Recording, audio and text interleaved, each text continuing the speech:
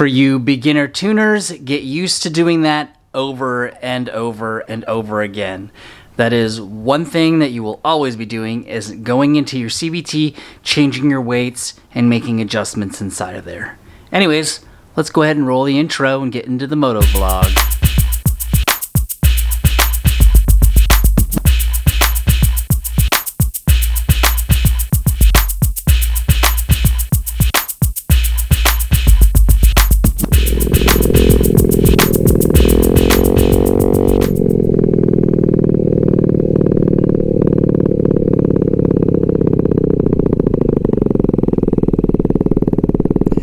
Alright, well there you have it.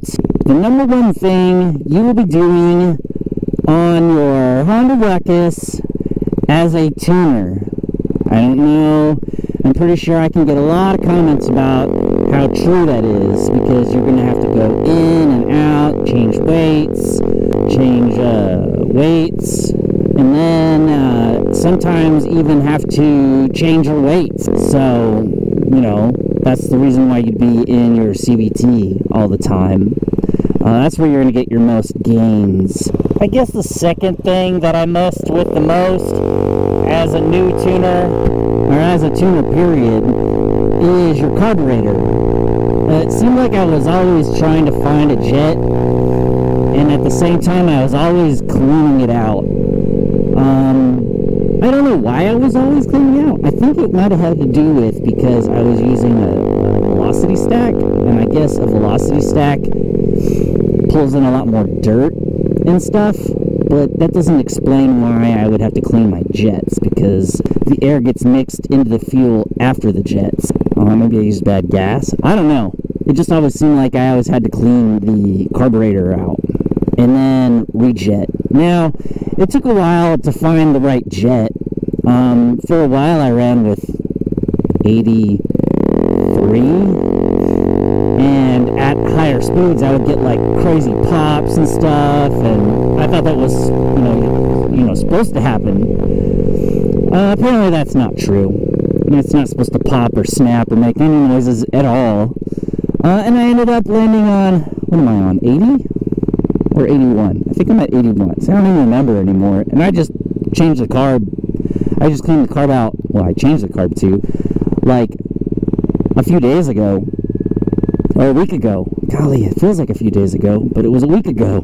But yeah, I think that would be the second thing I messed with the most in my CVT. I mean, on my Honda Ruckus. It was the second most thing I messed with my Honda Ruckus. Sorry, I'm tired this morning. I didn't get very good sleep last night. Or did I get very good sleep and I'm just still sleepy? See, I don't even know why I'm tired or how I'm tired right now. Right, Burger Bell? Anyways, thanks, Burger Bell. I'm wearing my new Bell helmet today. I've been having issues with the positioning of the mic. Hopefully the positioning of the mic is better today. It seems like the further I move the mic away from my face, the better it is and the less crackling I get. This new helmet obviously seals better than my previous helmet, so it's not giving me any issues. I mean, it's giving me issues because it seals too well and all that stuff. Also, at the same time, there's airflow in here, and I don't know where that airflow is coming from. It's weird. There's airflow in the, all the vents are shut off, but I'm getting airflow everywhere. At the same time this morning, guys, I'm doing an experiment. I have my 5.5 gram weights in here, and a 7 gram weight, 7 gram weights. I just want to see what it's like. It may or may not get me any good results, but I'm certainly at a lower RPM than I was before. What's another thing that I mess with? I always check my air tire pressure too. Let me tell you a story. And if you've watched my videos long enough, you'll know what I'm talking about. In the beginning, when I bought this Ruckus, I couldn't go past like 40 miles per hour.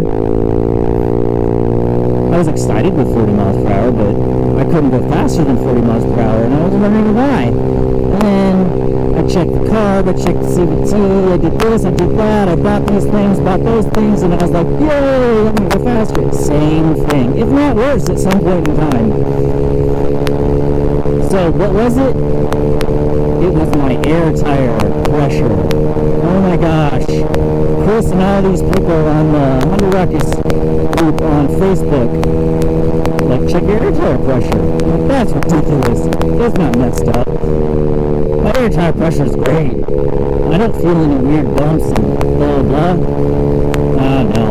It was like, literally it was like 8 psi. Like, if I could see myself sitting on it, which I can't see my front tire half the time, it would have been dipping. As soon as I pumped that sucker up, I got 3 miles per hour. Believe it or not.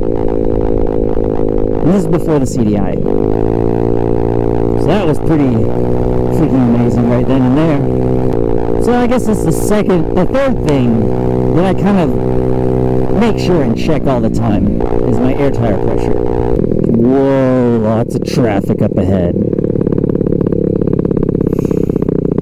So I wanted to share the 3 things I always check whenever I ride my Honda Ruckus. Or I'm always checking. 3 things that I'm always checking. I'm always checking my CVT, make sure it's clean, clear, and has proper weights. And I don't think it'll ever end with me adjusting the weights in here. Because I'm telling you right now, I'm at 5.5 and 7 gram weights. And I accelerate a little slower, but I still take off really quick. So I'm assuming that that's the light and clutch bell. Gotta work on that light and flywheel. Anyways, excitement. So I hope that you guys can agree if you check the same things I check. If you don't check the same things I check all the time, well, then let me know. I want to know what it is. Maybe I can add it to my list or replace something on my list with something that's better to check. Anyways, thank you for watching. Hopefully the audio comes out good on this and it can make a video, because I'm really tired of recording and having to throw away the footage because I sound like I'm screaming at everyone and making the the microphone crackle.